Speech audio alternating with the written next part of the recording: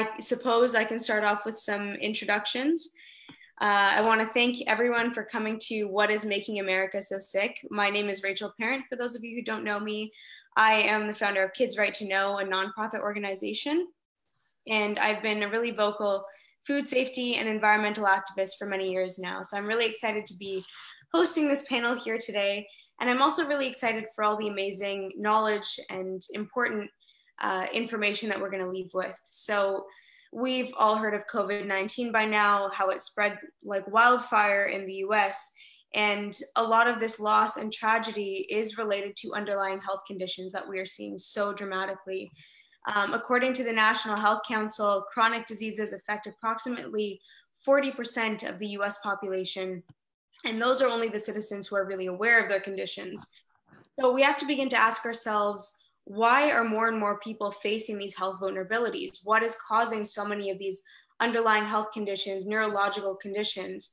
And that's what we're here to do today, to answer these tough questions, ask why is America so sick right now? How did we get to this point? And what can we all do to stop this? So I'd like to jump right into it and introduce our guests here today. We have Dr. Shanhong Lu, who is an MD and a PhD. She is a practicing licensed physician and the owner of Mount Shasta Integrative Medicine in Northern California. Her focus is on the root cause of chronic illness and what can be done to fix it.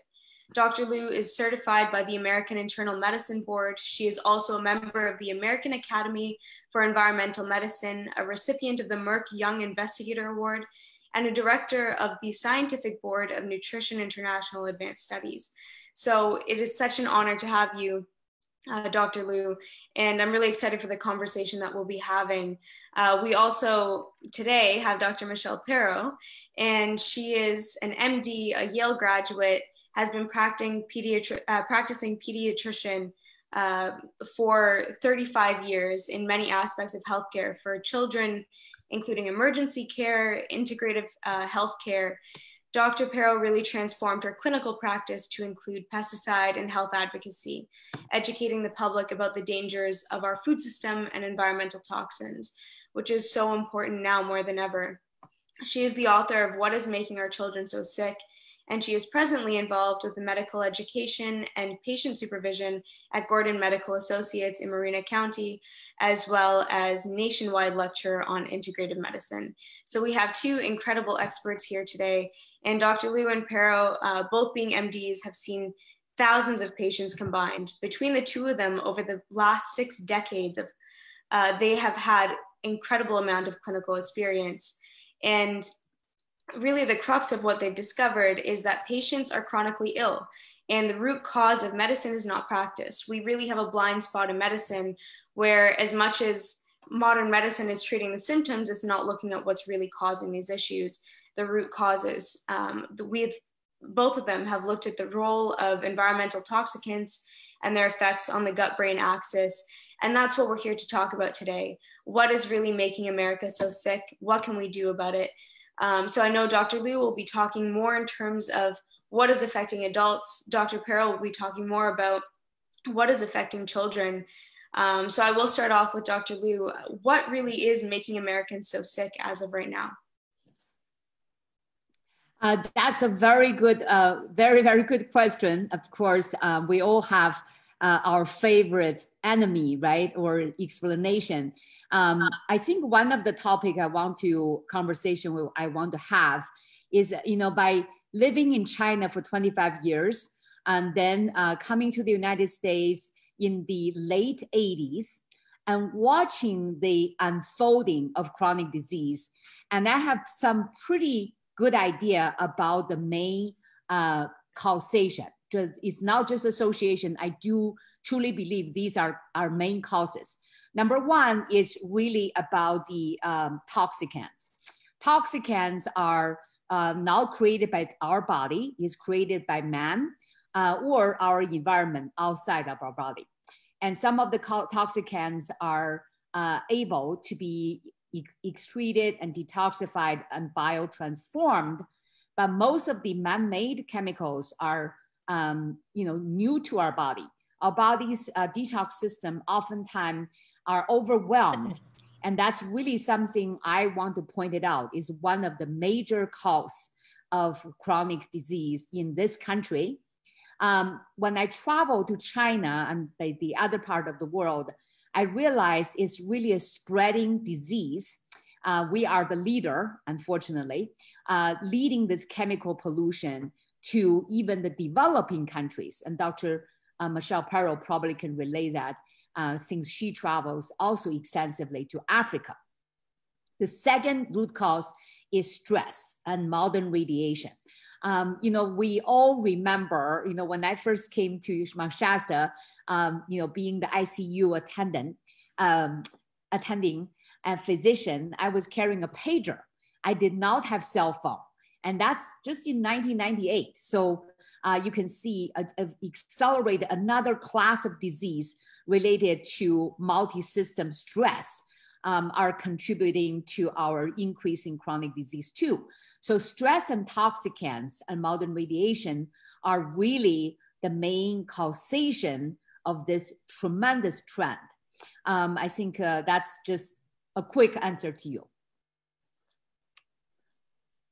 Thank you so much for sharing that. And I guess my next question then is to Michelle, the same thing, but what is making children so sick? We see a huge epidemic of especially neurological issues in children, and it is really becoming more and more common, almost considered a normal. What is the cause of that? Yeah, Rachel, thank you. And Shanhong, thank you for your answer. So when we look at kids' health, we look at many factors that are making kids sick. But what I like to focus on, and what I have been focusing on for the past, I don't know, maybe 20 years, is the effect of food. And there are two things that are happening. When we look at Neuroinflammation Nation and Sick America, Sick Canada too, is there's something that happened. When I started, one of the biggest things that shocked my world was the rising rate of neurocognitive disorders, neurodevelopmental disorders affecting children. And the biggest one that I was worried about was autism, ASD, autistic spectrum disorder. Several things happened. In 1988, there was a big change, and that's when we started seeing autism rates rise. For example, we started taking biosolids or biosludge that we used to dump in the ocean, because we used to feel that the solution to pollution is dilution. We used to take all this sewage from humans, from factories, et cetera, and put it in the ocean, and we had a toxic sediment. In 1988 in the US, we took all those biosolids, there's nothing bio about those solids, and we started putting them on farmland as fertilizer. And so now we have this toxic soup fertilizing our crops made up of heavy metals, pesticides, infectious agents, etc. It can turn into dust and blow everywhere. The second big thing that happened to our children's health with a lens on neuroinflammation, neurocognitive dysfunction, are GMOs and pesticides. And that happened between 1996 and 1998. GMOs and their associated pesticides were introduced.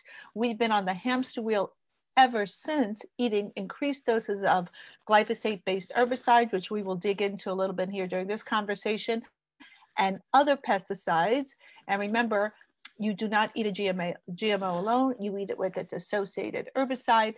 And the people need to understand that these glyphosate-based herbicides have a lot of toxic poop in with them. That's a pediatric word. It's my favorite, as people who know me know that I love poop. And it is something that is fat soluble. It's called POEA. It's a surfactant. It makes glyphosate more toxic. What's the most toxic thing? And what we worry about these toxic factors are these pollutants that are most toxic are most soluble in fat. They're not water soluble. So although glyphosate, the main ingredient in Roundup that we're all eating every day, whether you eat organic or not, it's inorganic too, unfortunately, has a surfactant in it, which is tallow made from fat, and that makes it more fat soluble. And they are the really nasty ones. So this is what's making our kids sick, among many other things, because remember, kids eat a lot, especially babies. They can eat every 2 or 3 hours. And so food and what we've done to it, or food-like ingredients, as my colleague and co-author, Dr. Adams, like to write about. So that is my long, quick answer. Amazing. And I think what I want to jump to next is some of the statistics, because I think many times we don't often realize how sick people around us are or how sick America really is. So Dr. Lu, can you tell us a little bit more about what's happening with your patients? Yes, absolutely. I'm going to share with you a few slides, okay? So one thing I want people to realize is we're actually facing some of the most challenging time. We're seeing a consequence of 20 years of poisoning. And because this is the problem with environmental disease, it doesn't happen today after you are exposed yesterday. It has accumulation time and causing the overburden of our body. So the 10, 20-year delay is what we're seeing. So right now we're seeing 59% of Americans, right? This is the majority of Americans already have formally diagnosed of one chronic condition. More than 1 out of 3 already have 3 chronic conditions. And some of them don't even consider themselves sick when they're taking antidepressant, blood pressure pill, and cholesterol pill, which is really kind of sad because they are so used to being treated with a pharmaceutical drug to address their chronic condition. They consider themselves being healthy. So the disease trend here, according to the RAND Corporation evaluation and prediction, is they predicted by 2030, which is not that far away, more than half Americans will be having pretty much millions. This is a million. 171 million will have this chronic disease epidemic. This is Dr. Michelle Perro's data. This is actually from Academy of Pediatrics. More than 50% US children already have chronic diseases. Now, what are chronic diseases? Chronic diseases are disease lasted more than 6 months without treatment, healing treatment. Basically, you are supposed to be taking a drug for the rest of your life.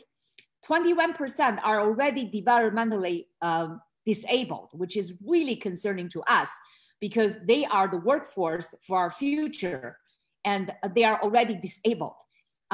This is a chronic mental and chronic pain disease in America is rising. This is a survey by the disability payment system. And you can see Americans are claiming chronic pain disability together with mental disorder disability, rising very sharply right around 1997, where GMO food are released into our life and together with the EMF also. Opiate overdose is becoming pandemic. We lost 69,000 people last year to opiate overdose alone. These 69,000 people are not, drug addicts. They are actually working American white male. This is the male. What's going down? What's going up? Well, what's going up is male infertility.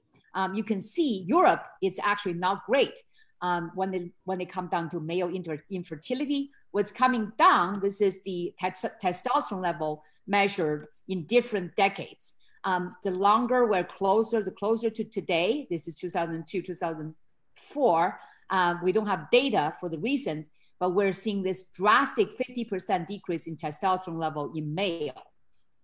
Obesity is rising, as you can see, according to American Diabetic Association, 50%, not 50%, 50% of Americans will be actually obese. This is very, very shocking and frightening because we know obesity are not just a regular thing. It doesn't look good. We're talking about major metabolic inflammation and major multi-system disease. And this trend is very, very important. If you see the obese woman actually rising in a double amount of rate compared to overweight seems to be kind of not as severely alarming. Same thing with obese man.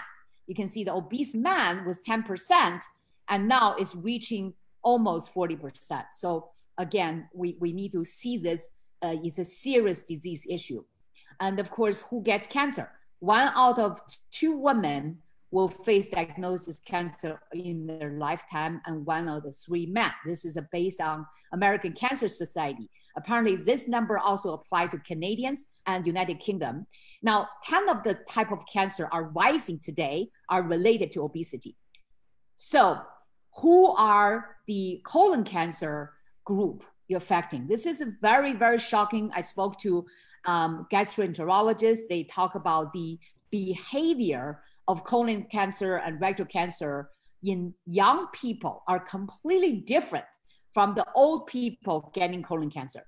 These cancers are very, very aggressive. By the time they're discovered, they're already late stage and metastasized. So we are facing a national emergency if you want to save some of the young people's life, because these aggressive colon cancers are carries a very high mortality and fatality rate. So of course, neuroinflammation. So I think we're going to talk about that in the next section. So back to you, Rachel. Thank you. So I want to take that information, and I think it's really important that people review this and understand exactly what are causing these problems, and know that this is not just happening in adults, it's happening in kids. So Michelle, would you be able to talk a little bit more about what's happening with your patients? Yeah, you saw the dismal projections from Dr. Lu, and I'm going to share some depressing stuff about kids too. Maybe people, don't want to get them overwhelmed with depression because we have enough things going on, kind of making people a little upset right now. But I think we open the wound, air it, and let's share the bad news and deal with it. So let's start with sick is the new normal, right? Most kids have stuff and they think it's normal. Kids with asthma, allergies, eczema, they think that's normal. For example, 1 out of 6 African-American children, 1 out of 8 white kids, Latino kids, it varies 1 to 6, 1 to 8, have asthma. Asthma is not a benign disease. Eczema on the rise, 60% of babies now have eczema. Rates are also high in other countries like China. I want to hone in on that obesity issue as well that Shanhong talked about in adults and kids. It's also similar. 1 in 5 to 1 in 3 kids is now obese, but it depends on what state they come from. It's state variable. So one of the fattest states in America is West Virginia.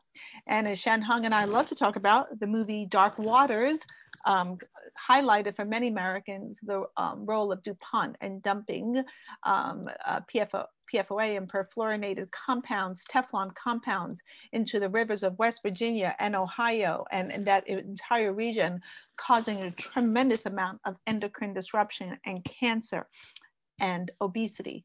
Obesity is an endocrine disorder.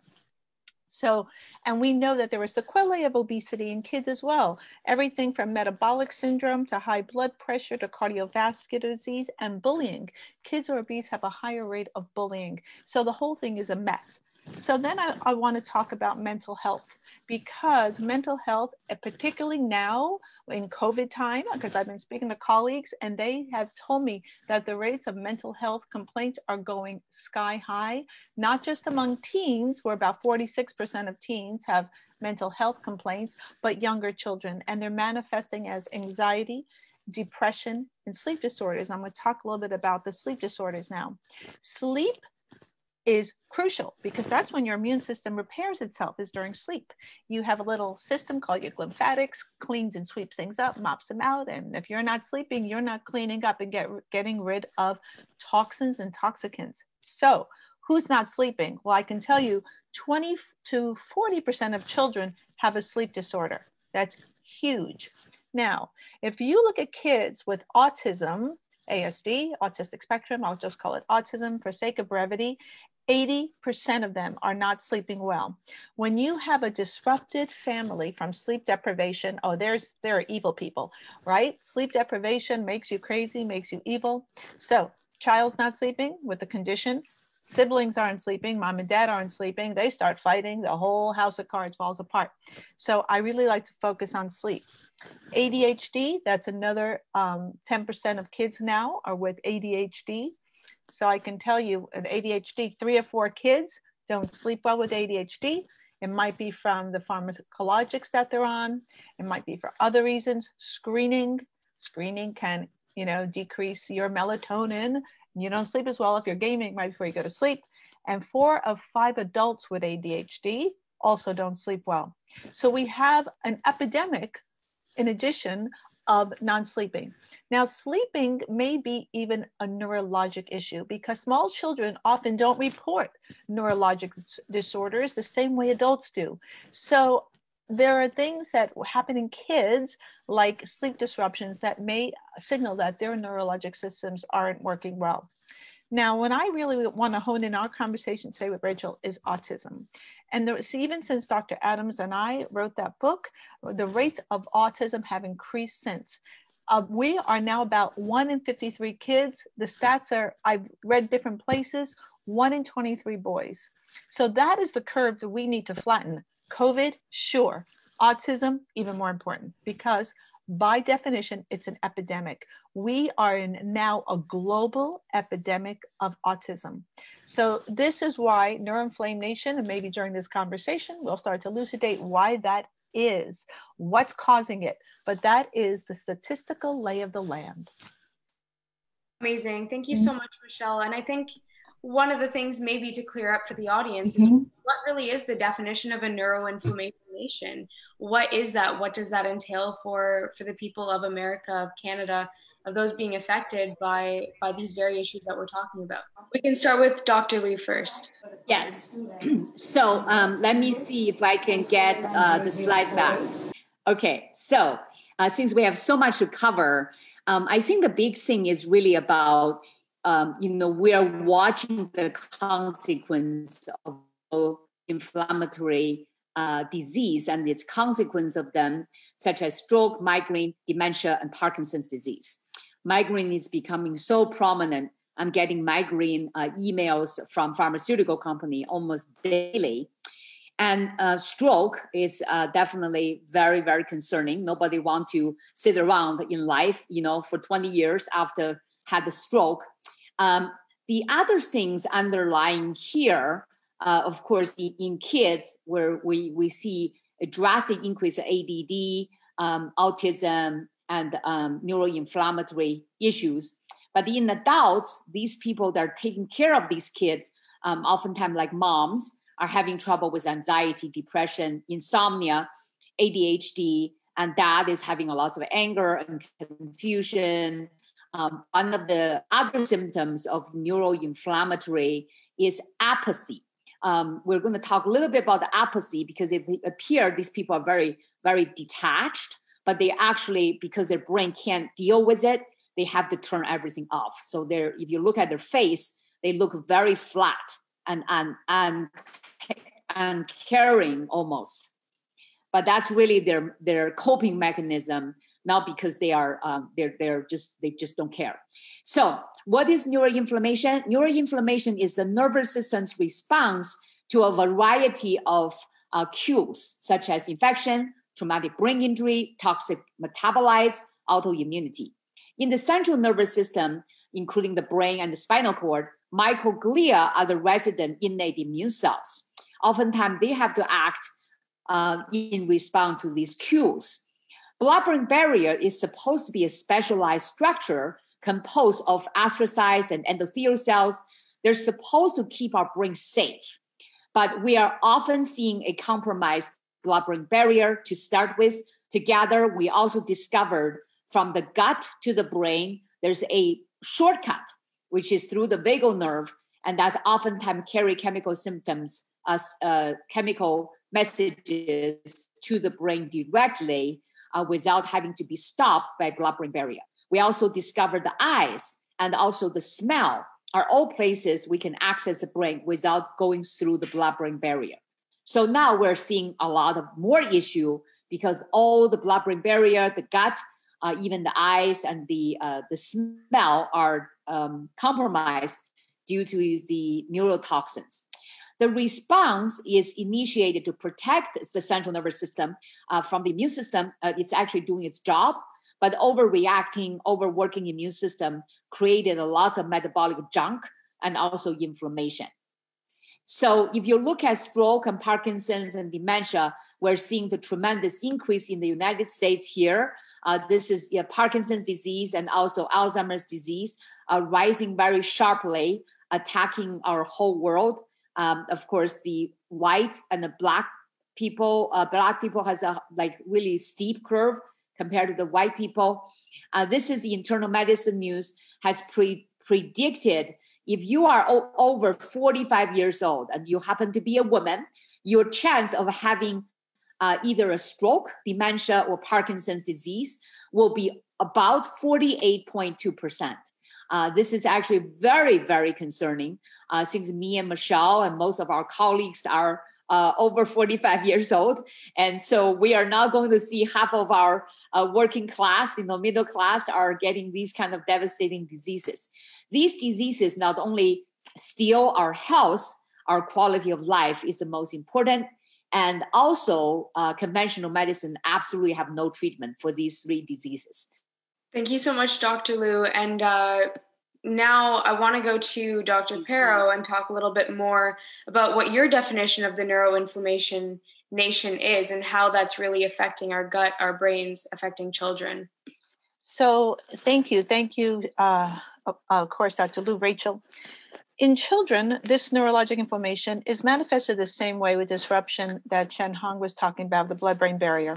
The way I like to look at it in kids is it starts with the gut and the factors that affect the microbiota or the microbiome, which is the collection of organisms that live in the tummies.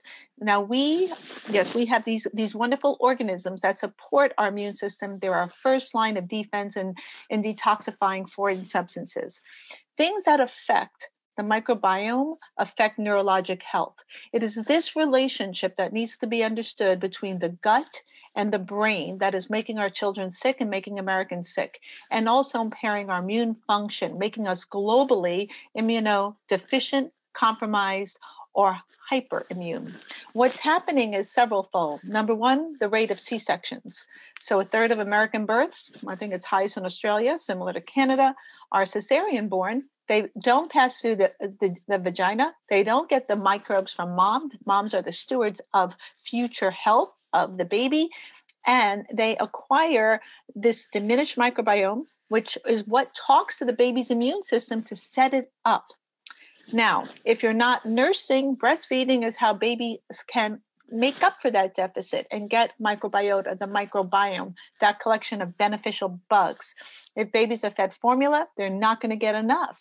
If they're fed the newly developed, what's coming out soon, biomilk, I'll be talking about that soon. It's a tech version of breast milk. Don't even get me started, Rachel, on that. That'd be another Facebook Live. If they're going to be drinking that stuff, not the same as mommy milk. Okay, so then what if they are drinking formula, they aren't eating food that's not organic, they're getting a decent dose of glyphosate and glyphosate-based herbicides. What's the problem with that? When you associate that glyphosate with other heavy metals like mercury, like aluminum, like lead, where are they getting those from? Mom offloads all those chemicals, particularly the metals on her firstborn. The water system, it's a big mess, lead in our water. I won't even mention the V word because God forbid somebody on Facebook might yank us off. So this is where all these heavy metals come from. Glyphosate loves to shuttle aluminum right across that blood-brain barrier, which is impaired and activates the little cells that Shanhong was talking about, those immune microglial cells, which inflame the brain. They're not easy to shut off once they're activated. We've known about this little glyphosate aluminum shuttle since 1993. I think I even saw a paper from the 80s. This is not new stuff. This is out there. You just have to search for it. So now we have all those new information going on. Glyphosate study in May. What does it show? Glyphosate causes autism. Glyphosate-based herbicides, causation, not correlation, autism. Paper came out and it elucidated the mechanism by way that happens. That's big news. And what just came out this past week shows how glyphosate impairs reproductive health. So we have been having, so they bring glyphosate-based herbicides. We've spent the past decades, plural, showing the neurologic impact via the gut impact. We know that glyphosate impairs this microbial community. Major is effective as an antibiotic. Be clear, folks. We are eating daily antibiotics in our food, patented by Monbayer, that was, I'm calling it now Monsanto, now Bayer. And we now know via the work of my friend and colleague, Dr. Michael Antoniou, and his group in King's College in London, exactly how that happens. So we even know the mechanism of how this is all happening, and yet we're also eating this stuff. You impair the gut, you impair the brain via the enteric nervous system, that vagus nerve that Shanhong was talking about, as well as via the leaky gut. Our kids have these inflamed, leaky guts. Those toxic things are crossing across these leaky guts, stimulating various cells in the blood, causing chronic inflammation, and hence the cycle begins. So we have a nation of chronic inflammation. Thank you, Michelle, for that. I think that's really an insight into what is causing this Neuroinflammation Nation. And it gives people a more clear picture on what is really harming our children. And I think I want to jump back to Dr. Lu on this a little bit as well, because we did talk about these increases in neuroinflammation. But Dr. Lu, what do you think is causing the rise? Okay, so, I think the big thing is, when people are ignoring the two elephants in the room, is really now uncommon, actually, because people in the food group focus on the food. People focus on the exercise and stress and meditation. Yoga group, they focus on stress, right? I think what's really interesting is if you look at what has drastically increased in the past 15 to 20 years, are definitely GMO food. Now, when I did this first talk about GMO food in China, people are very, very confused because they saw the GMO food are made to resist mold, to resist drought, to feed the world. It's all these promises that seem to be appropriate. But it turns out 96% GMO food are made to be resistant to an herbicide. It's really the way to sell a lot of herbicides. Now, unfortunately, this particular herbicides, called glyphosate-containing herbicides, are the main issue. We have so much multi-system issue, okay? So what is glyphosate? Glyphosate is patented initially as a mineral chelator. I spoke to Dr. Huber. He actually started studying it in 1974. He concluded because it killed the microbiome as well as chelate the mineral, it will be a disaster to be used in the agriculture scale, especially the industrial agriculture is large. So that's one of the reasons is glyphosate is actually ecosystem killer. Now, the other thing is it actually can last for 20 years. So it's actually part of the forever chemical. Glyphosate without soil mediation, microbiome treatment, enzyme treatment can last in the ecosystem, which is our little tiny planet, for 20 years. So glyphosate is patented as a mineral chelator. You can see how detrimental that is for children who have multiple mineral issues. Number two, microbiome. It's an antibiotic. Now, people say, okay, it's an antibiotic to the soil, it doesn't relate it to us. But they forgot our body is actually more microbiome than our body cells. So our microbiome have so much profound effect on helping the epigenetic part of our life. Basically, our body is clueless without microbiome. We don't know when to eat, when to sleep, when to digest food. Microbiome tells us everything. Microbiome can also produce something called the microRNA that actually help us control cancer activity. So when we have those things missing, because this antibiotic, which is basically in food, water, and air, it's everywhere, we are really missing one of the most potent body defensor in the world today. So that's one thing I can definitely elaborate with Dr. Michelle in a different webinar. Glyphosate is bad news for everyone. It's not bad. It's not just bad news for us. It's bad news for animals, especially the bees. We're losing 40% insects. For birds, since birds are eating the bees. So, not eating the bees, eating the insects. So very important thing. The second one is EMF. I think EMF is definitely, we can all relate to that. Unfortunately, the damage on mitochondria and DNA from these electromagnetic frequencies are accumulative and very slow. So it's, again, some of the things you don't see, like I used the cell phone, I died. It's not like that. It accumulates to damage our body slowly. So it's more like a global, massive human experiment. We're now seeing consequence of adrenal fatigue, sensitivity, mold, become more sensitive to mold, people are. So those are really consequence of excessive electromagnetic frequencies, which bring our body out of the self-regulatory mode. It also bring, this tremendous, we call sensitivity, neuroinflammatory nation. So back to Dr. Michelle. I'm sure she has a lot to say about that, about children's brain. Should I continue on where we're on where we're going with that? Absolutely. Yeah, the two elephants in the room. Absolutely. Glyphosate and EMF. So there's a couple of things that I think it's important to understand, and there's a lot we don't understand, Rachel. But what we do understand is Shanhong and I keep resonating with the importance of this microbiome, right? You've heard this throughout this conversation, and there is over 500 species of these microbes in your tummy. There are fungi, there are bacteria, there are archaea, there are all sorts of types of organisms, and they communicate with each other.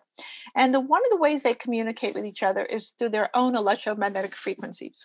And so when you impair this communication, and this is hot stuff, new research, et cetera, when you impair the way our microbial community talk to each other, you impair their function. Now, I'll tell you one group of organisms that really enjoy electromagnetic frequencies, and that's mold. Mold seems to grow, lots of good data, in the presence of EMFs. We are having a little bit of an epidemic of folks with mold sensitivity, mold issues, biomold, mold toxin. And for those of us in integrative medicine, we are getting tons of lectures of people who are mold sensitive, and it's a very difficult thing to treat. So you see, because of our changing environment, we're changing the terrain, we're changing our microbial organisms as well as the way they communicate. I mean, we keep bringing in new technologies that our physiology are unable to deal with. And so this impairs physiologic function. Dr. Lu and I practice holistic medicine, functional medicine, integrative root cause medicine. When understanding the roots of chronic disease, Neuroinflammation Nation, chronic inflammation, you have to go to the root cause. And what's happening with COVID, we haven't identified the root cause. Why is America so sick from COVID? What's the root cause? You have to understand it. You have to look at immune function. To look at immune function, 70 to 80% of it is from the gut. You have to understand the gut. What are the factors impairing our gut? It's our food, the pesticides in our food, the environments that change our physiology, like electromagnetic frequencies that we are not accustomed to in our water, as well as our air. When we look at this environmental toxic overload and what we've done, then we have to understand we are out of homeostasis as organisms.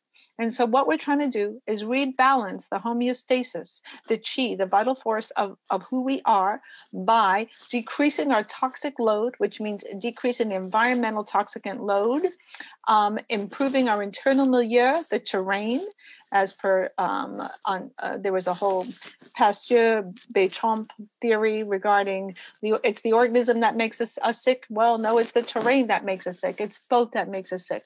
If the terrain's not healthy, we cannot be healthy. If the goldfish bowl is dirty, the water, do you give the goldfish medicine, drugs, or do you change the water? And maybe you need to do both. But if the water's not clean, that little fish is not going to get better. So it behooves us to improve the terrain, internal milieu, external milieu. And then one of the most important ways we do that is to decrease the allostatic environmental toxin, biologic, toxicant, non-biologic load. Absolutely. I think that's a really incredible point of what you brought up with the goldfish is, do you give it medicine or do you simply change the water? And we have constantly inundated our bodies with toxic chemicals. Glyphosate is on 70 crops. Glyphosate is in almost everything we eat, not just genetically modified crops, but things like lentils, chickpeas, oats, everyday foods that we're consuming and could be eating up to 3 times a day, every single day. And as you mentioned, it is also an antibiotic. So in these times where we are seeing rampant disease and rampant pandemics, we need to understand that we cannot be ingesting antibiotics daily. We will be building up antibiotic resistance. So these are huge issues that you're mentioning. And I sort of want to get into a little bit more about what you do differently, the both of you. You focus on root cause of medicine. So perhaps you can explain that a little bit further. And I'll start with Dr. Lu first. I want to invite everyone, patients, community members, family members, and physicians to start changing a paradigm. Instead of giving a diagnosis, tell people what and then what to do. Let's stop there. If somebody come in with a symptom or, confusing, instead of doing the what, doing the why. So, for example, we recently the jury rewarded a couple who had a non-Hodgkin lymphoma diagnosis 3 times in the past 8 years. And of course, the first time, both of them had the non-Hodgkin lymphoma. They went to the doctor and they treated it, right? So give you the diagnosis, treat it. So instead of doing that, if they just stop and asking why me and my husband both have non-Hodgkin lymphoma. And the physician, instead of jumping into the treatment and stop and ask why that's really important. Well, these 2 people continue to use Roundup in their 9 properties and got the cancer again in 3 years later, right? Again, the same sequence of event happened. Nobody, not the patient, not the physician, not the person, ask, wait a minute, why you guys are having the same cancer the second time? The third time, they did the same thing. Unfortunately, they realized the Roundup, their favorite weed killer, is the number 1 reason they are getting the disease. Now, the third time, unfortunately, they got it from the newspaper article about the lawsuit, okay? Now, by then, the tumor has already attacked the woman's brain. So the same thing that we need to start doing. If you're a patient, demand the doctor to give you an answer on why. If the doctor doesn't know, suggest the doctor to order you the environmental toxin screen, okay? So that's something I want people to start doing it, because we are all rushing to save people's life and release their symptom, but none of us has the time or energy to look for the cause, there's a great movie called Living Downstream. Very, very. I think you cut out there, Shanhong. In the meantime, we can go to Dr. Perro and talk a little bit more. We'll come back to you, Dr. Lu, to talk a little bit more about that. But yes, go ahead, Dr. Perro. So what Dr. Lu is talking about is understanding root cause medicine. And so in order to, maybe we should understand, this is what we as integrative docs do as practitioners, if we understand the why. And that's where Shanhong left off. And I think one of the best things what we can do is to help our listeners today to really change the paradigm, as Shanhong said, is what can we do? As even if your practitioner is not discovering the why, what are the things that you can do on your own to get to the root cause and not only change your paradigm of health, your own homeostasis, but prevention. It's much easier to prevent than to treat. We can treat autism, doable, difficult. I'd rather prevent it. And there are ways and things we can do prevention. And this is a public health issue, right? So what I'd like to just, as we start to come to the end of this conversation today, because otherwise we'll be here all night, and I know it's late where you are, Rachel, is pre-pregnancy cleanup, okay? So before you even think about having sex, I want everyone to really start thinking about, well, gee, if we make a baby, will that baby have the best shot? So it behooves both partners to clean up and prevent some of these things by doing anywhere between 6 months to a year before conceiving is doing some cleanup. And like, well, what does that mean, pre-pregnancy cleanup? What do we do? Well, there's lots of resources. MadeSafe.org, one of my favorite organizations, has all kinds of manuals. But basically, you go organic, completely organic, and that means your wine and beer too, just saying. You get a water filter, easy to do. Decrease your toxic load indoors by taking your shoes off at the door. Environmental health and all that. And we have great resources from various sites on how to decrease your toxic load. So that is what we're recommending. The next thing I want to do is we see mostly women. Now, we know women get more health care than men in general. And in my pediatric practice over the decades, I've seen mostly moms. Where are the dads? I've been remiss. I made a mistake, Rachel. This is a call out to dads, to men, to step up. This is not a women's issue. This is a people issue. And I want dads to help take control of their own kids and their own health. I don't want to see women interpreting for their husbands in medical offices anymore. I think guys can interpret their own health issues themselves. And I want there to be partnership. And what we need more in this environmental health movement is a combination of all of us, not just women. And when we go to these health conferences, it's mostly gals. And I know women seem to be more, not to gender stereotype, more interested in health and education and children's health. That has to change like yesterday. So this is a call out. Maybe it's a call for action for dads to step up. And I think we start right now with this Facebook Live, and I'm asking the gentleman to please step up. So I think I will turn it back over to Dr. Lu as we start to, I think, wind down our conversation of maybe what can we do here so we're not left with a sea of doom and gloom. Absolutely. Shanhong, if you're there, feel free to go ahead. Yes. Okay. So I think we are going to call for action.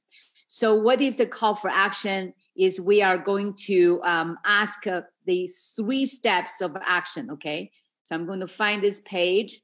So this is what we're doing. So basically, we would love to get people tested. We have ways to test their urine, their water. HRI lab has a direct connection with the GMO sciences. So if you go to gmosciences.com and you can get tested, your data will be part of our community, and we will be able to support the next step. Now, why we should make toxin visible? Because when we don't make toxin visible, it's somebody else's business. If the toxins are not visible, it is not real, right? So when the toxins start to come out of your body, you will start asking, where did you get it? So I think that's one individual level, and it's only like $99 if you have a parent. If you're a parent, you can do it with your kid for half price. If you have a dog, you can do it with your dog. So it's very, very important to do. For physicians, particularly, we have been getting quite a few physicians, committed to do the test because they actually did get sick. Some of them have cancer, Parkinson's disease. We just don't want you guys to get left behind. So physicians are particularly encouraged to donate their urine, at $99 to get your urine tested. So that's the first box. The second box is we are looking at 1 year as our goal to collect data and to really present this to our community. Now, why community is important? We can't change the country. We cannot change the world, but we can change our wallet. We can change how the community manage their lawns and school. We can go to the Ace hardware store or local hardware store and presenting our local data to these people and educate them about safe alternative. And one of the non-for-profit organization we really love is called nontoxiccommunities.com. If you go there, you can actually start your little grassroots group. Why that's important? Because we are going to start with our wallet. Our wallet is the strongest thing to vote. If we buy the chemical, it will not be eliminated. Trust me, because our country is actually business driven. Our country has the highest chemical registration compared to the entire world. We prescribe the most pharmaceuticals per year compared to the entire world too. So just because these products are sold on the shelf, that means they're safe. So that's something I was kind of disappointed.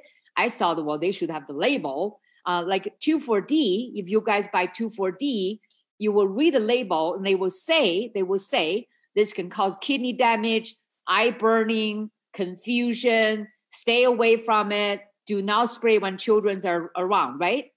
But Roundup, glyphosate containing weed killer, do not have that warning. So very, very dangerous. We cannot trust the government at this point to protect us because there's the EPA is definitely running out of money and resources. I spoke to 2 EPA previous worker director. They told me, they said they just have so much report on toxic chemicals. They're bombarded. So all they do is they shovel it into the file cabinet. So you really cannot wait for EPA to tell you if this is dangerous or not. The reality is, unfortunately, as of right now, that our regulatory agencies are not protecting us, not protecting consumers, and not protecting children. And we need to make sure that we're all doing our best to fight for the ability to have access to healthy food, have access to healthy environments, be safe from these toxicants. And so if people want to get in contact with you, want to be able to ask how they can get involved, what they can do more, how would they get in contact with the two of you? Okay, so I have a screen here. They can email me at drlu@drlumd.com. They can also text me at my cell phone number. Okay, so we'll just leave that up for a couple of seconds to allow anyone who might want to write that down to go ahead and do so. And Michelle or Dr. Perro, how can people get in touch with you? Sure. I just want to say a couple things on the heels of what Shanhong was talking about is, the idea that we're going to be taken care of, that's a Cinderella fairy tale. So the EPA is decimated. The way I started off this conversation tonight was with the biosludge.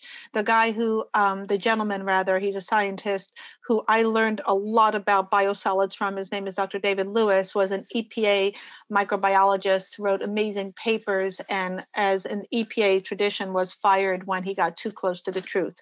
As some of you might be listening to tonight know that when scientists speak out, we usually get fired or lose our careers. So that's been the trend, certainly in the government trend and certainly medical trend, is for those of us who speak up or speak out or share our concerns, we got together targeted or personally attacked. So the question I leave for our listeners tonight is, what's the cost of convenience? What are you willing to sacrifice for the sake of convenience? What I would recommend, I've been executive director of GMO Science. That's who's sponsoring this event tonight. We are a science-based website looking at the effects of GMOs and pesticides on health. And we have a plethora of information, but it's more than that. We're many organizations, Rachel, US Kids Right to Know, GMO Free USA, GM Watch, Institute for Responsible Technology are all doing, and many others, our US Right to Know I love, are doing amazing work in trying to educate and support your local organizations. If you can't support us, we're doing it. But rather than supporting us, I believe everyone needs to step into this conversation. It's no longer those folks. I no longer say, oh, just write the check. No, you need to step up. So it was already a call to dads. We shook dads up. Mom's already doing a lot of the heavy lifting. So what else can we do? Well, there are groups like Environmental Working Group that have petitions going. They have one going on right now. I have it on the GMO Science Facebook page against Pepsi Company, for all the glyphosate in their hummus and in Quaker oats. Sabra hummus and Quaker oats. Their oats have like 772 parts per billion of glyphosate. folks, study 0.2 parts per billion of glyphosate caused, not correlated, caused non-alcoholic fatty liver disease, an epidemic in America right now, affecting 1 in 3 Americans. Obese children have a very high rate of undiagnosed liver disorders that progress to worsening liver disorders called MASH. Doesn't matter the acronym, but these folks who are sicker have higher levels of glyphosate, and that was another study that was done. Sign these petitions, make your voice heard, boycott the companies. Let these companies know that you're not going to use their products if they don't remove glyphosate both in their products as a desiccant weed. They use it off-label to dry crops. And who's at risk? Vegetarians. The highest rates of glyphosate are in oats, wheat, and legumes, and a big part of vegetarian diets. And please stay away from that little nasty Impossible Burger. That's a little GMO burger. You can read all about it on our website, GMO Science. So there is a cost of convenience. I'd say, cook at home, avoid processed foods, grow your own, support organizations, join organizations, sign petitions, write letters, let people know your voice. Don't be quiet. This is not the time to take the back seat. And if you need to reach me, you can go to Michelle, Michelle, .gmoscience@gmail.com. Or you can also get us through our website. Let me know what you're thinking. And we would love to share more information with you. Shanhong and I are trying to create this national glyphosate testing program, a national detox awareness, and getting everyone, including our neighbors to the north, our neighbors to the south, involved as a global community. This is not America's problem anymore. We now have a global problem. Thank you, Monsanto Bear. It's everyone's problem now. And so we have the power. And I've been kind of bashing on dads tonight. Yo, mom. Moms spend 85% of the household budget. Ladies, we spend the money. I'll tell you, I do. So where do you want to put your dollars when you go shopping? What you spend your money on matters. As my dear friend Jeffrey Smith said, there's an economic tipping point. When companies see where we're putting our money, then they switch because it's about profit for them. And that's fine, whatever is floating their boat. But so it matters where you shop, where you spend, what you cook. This all has an impact. And then you model that behavior for your children. And that's where they learn. They don't learn by what you say, but by what you do. So be a model for your children, support, change, evolve. We're in for the marathon, not the sprint. We don't shoot for perfection. We shoot for change. And document it on your iPhone if you have to. It's for you little overachievers out there.